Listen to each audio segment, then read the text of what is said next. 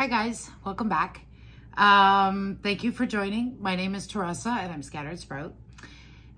Today I thought I wanted to take this Crispy Wave that I've had for about a year and try her in Leca. She's not doing her best. She's not living her best life. She did great out in the summer, but I haven't seen a lot of growth. I want, so I'm gonna give her a shot, and I thought you could join me to do it. So let's get at it.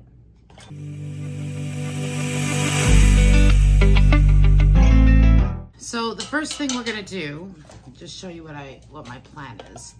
She's in this little 3-inch pot with dirt.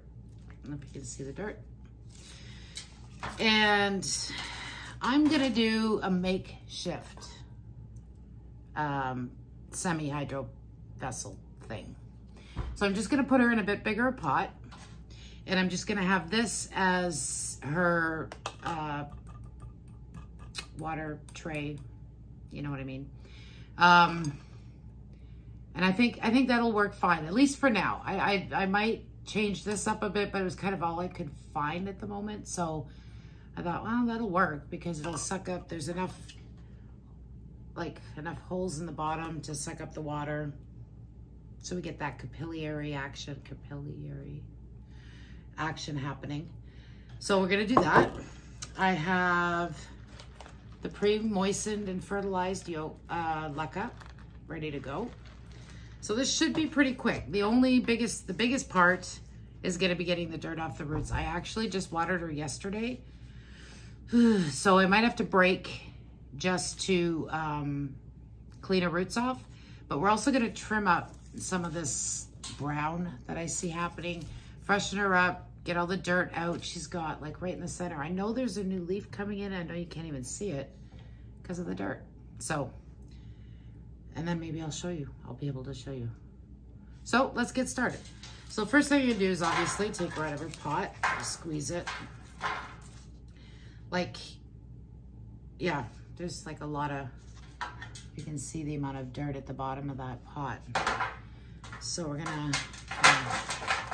gently try and clear this dirt off. Because she's so wet, I'm just gonna have to kind of massage because I can't actually even see her roots. But I definitely will wash her, like I will put her under the tap just to get rid of the dirt. Clean her up, make her feel fresh and happy and all pretty like. And I don't like this because I cannot at all see the dirt from the roots. Let's give it a bit of a squeeze here. See what we've got.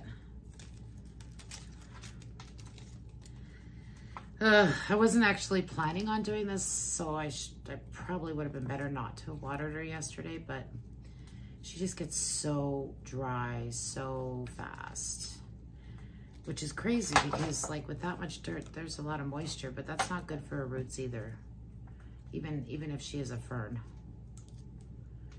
Did I say the name Crispy Wave? Yeah. She was very, very tiny. I think she was in like a 2-inch pot when I got her.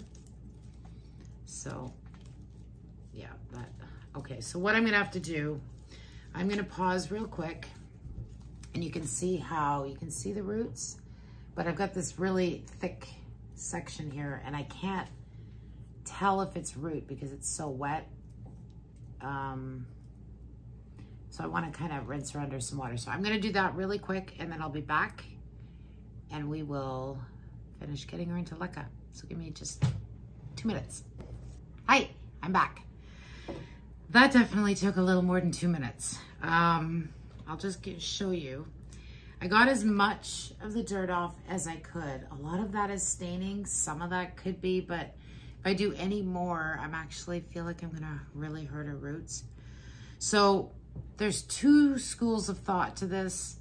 Some people say One of them is, you know, remove all the dirt, because the dirt will hold and like create, will cause the roots to rot. Her roots are really, really nice. And others like just pick up the pot and put it in semi-hydro. Like, you know, literally don't mess with the roots, because it is very traumatic for them, right? So what I'm gonna do, I think, is I'm gonna go with the second school of thought. I tried even in the middle, I can't get that dirt out. So I think what I'm gonna do is we're gonna put her in water.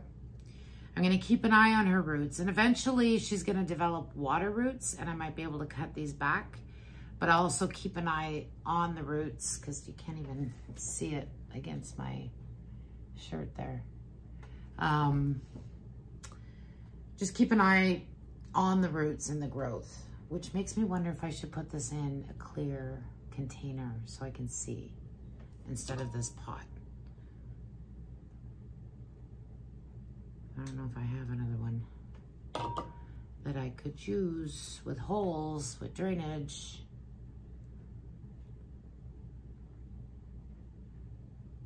Well, it's Leca. I can pull her out of the Leca and look, right? Okay, so that's what we're gonna do. So I'm just gonna switch trays here, so I'm not working in the dirt. Love my salad topper. What is this from? Costco veggie tray. You gotta be creative, right? Okay, so literally all I'm gonna do, and this is how easy this is I am going to, this might be a little loud, I apologize. I'm gonna put some Leca at the bottom.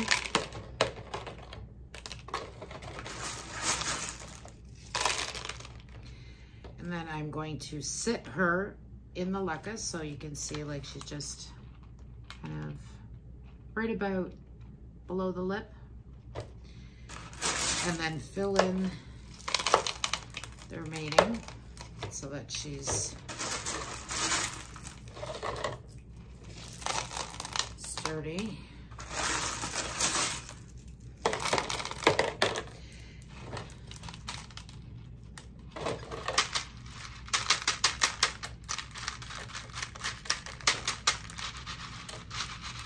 You want to make sure to get that Leca right into the roots so that she's got every chance of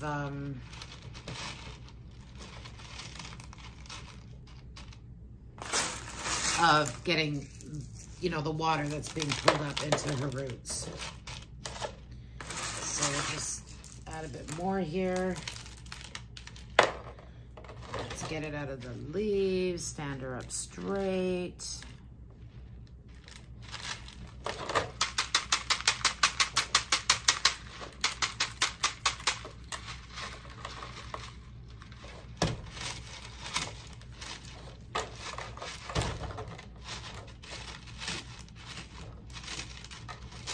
I want to give her a solid,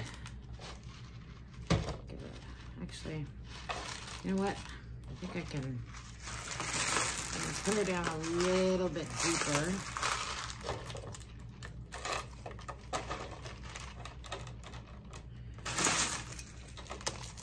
Because I feel like the top of her root ball is too far out. And this will hold her more sturdy.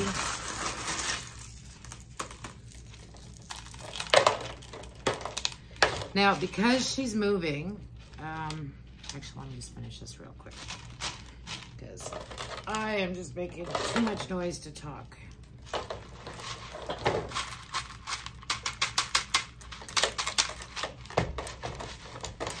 You can typically feel if there's air pockets. I can feel one in here. So you just want to make sure that you get, like when you squeeze the pot, like it feels more solid now. Oh, I can feel one. Yes, I can feel one there. It's hard to explain if you're not actually feeling it, but oh, none of those went in. That was ridiculous. Okay, so I'm just gonna squeeze these down.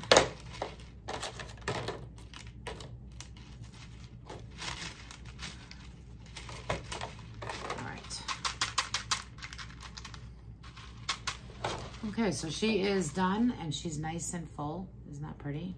Okay, so I'll just throw these last few in, and then I gotta try to remember what I was saying before I said I wasn't gonna say it. Don't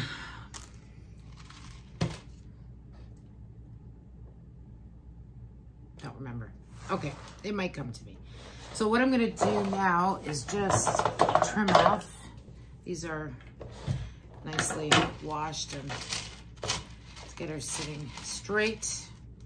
And I'm just gonna trim off some of the brown edges. I feel like it's better, I mean, you don't have to.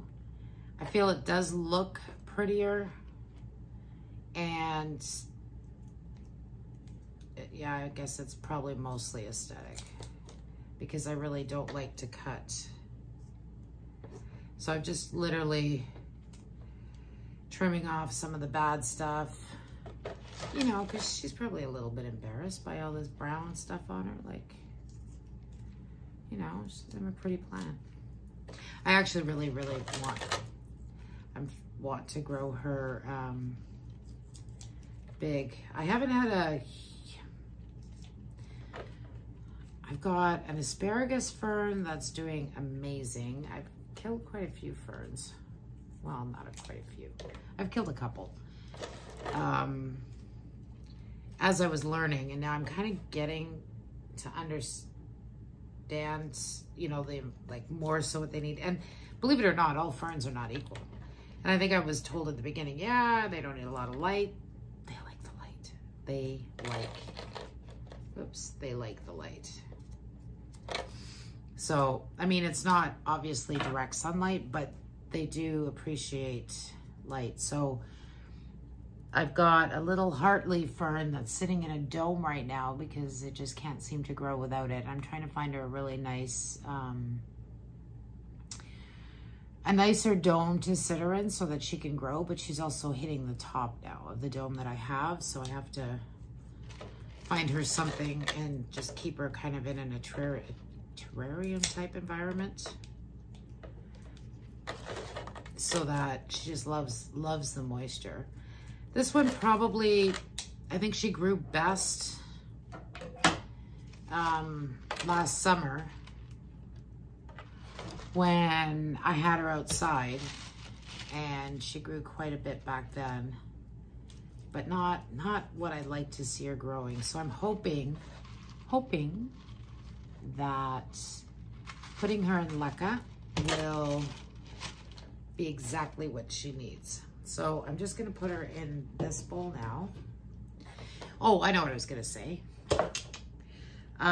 When you're transferring a plant that's been in dirt into semi-hydro, you definitely want to keep treating it, watering it like you would a plant in dirt, because it has to establish those water roots.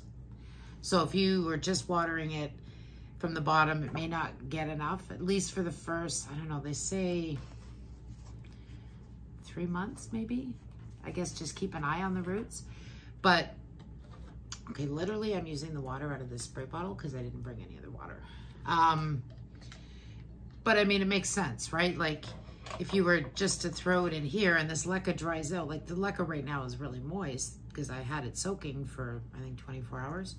But if you just let it sit there, the roots are just gonna dry. They're not gonna get enough until they start building the water roots that's resilient to semi-hydro. Also, this water also has, you want to fertilize every time you water, because unlike dirt that has nutrients and microorganisms, you know what I mean? Water has like nothing, right? So you want to make sure that every time you actually do water and add water, that you add fertilizer to the water, some kind of semi-hydro, good enough. I don't know why I can't talk right now.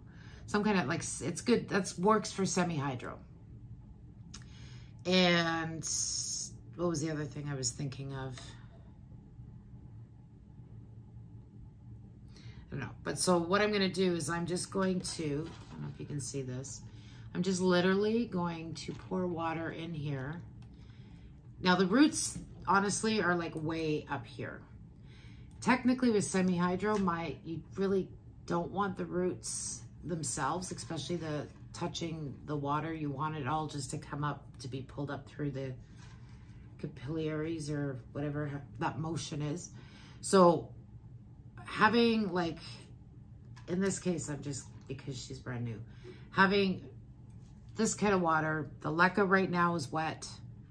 She's got this below her root line, and you just want to keep an eye on this and keep this reservoir filled, right? Or not filled, but, you know, like keep water in the reservoir so that the Leca has always got something to pull up to water the roots. And then eventually she will get her water roots. Hopefully this won't be too traumatic for her. I know I've done it for a couple other plants and these seem to have adapted really, really well. One of my other videos, we put my anthuriums in pond, one of my anthurium, the only, yeah, one of them. And I'm just shocked, like no issues so far. And that was at least 2 weeks ago. I would have expected to see some kind of downhill action by now. So she's loving it. So I'm really hoping that Fern will love this. And what's great is in the summer, when she does go back outside, which is not far off, I can keep her in a container like this, but you're watering. I water so much more often in the summer, so she's gonna be constantly getting, plus the natural moisture in the air.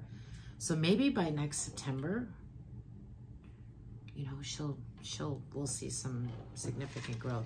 One thing I was gonna try and show you was her little leaf coming in before I say goodbye. Let me see what I need. I don't know if I'm gonna be able to do that. It's right, oh, these guys keep getting in the way. Can you see it right there? It's tiny, I'm sorry. It's really hard to get at, and it's a little bit covered in the dirt. So yeah, so that's it. We're gonna see how she does. Hopefully she likes this much, much better. And oh, one thing I do love about semi-hydro that I'm finding, it is way easier to water. You have a lot of plants, so I will be eventually transferring quite a few of my plants over. I don't have a lot of pest issues, to be fair. I mean, I'm not gonna say, fungus gnats this year have been amazing. I haven't had very many. Mealies are attacking my pothos, but not to any great degree, usually, because I pest check all the time. I catch them and I get rid of them. But I've had pothos for a lot of years, and it's only been the last couple of years that I've really even seen mealies, so I don't get it. But pests are a part of life, right? Anyway, thank you so much. I hope this was helpful. If you liked the video, please subscribe if you haven't already and give me a like. I'd love it. And thank you so much for joining me yet again.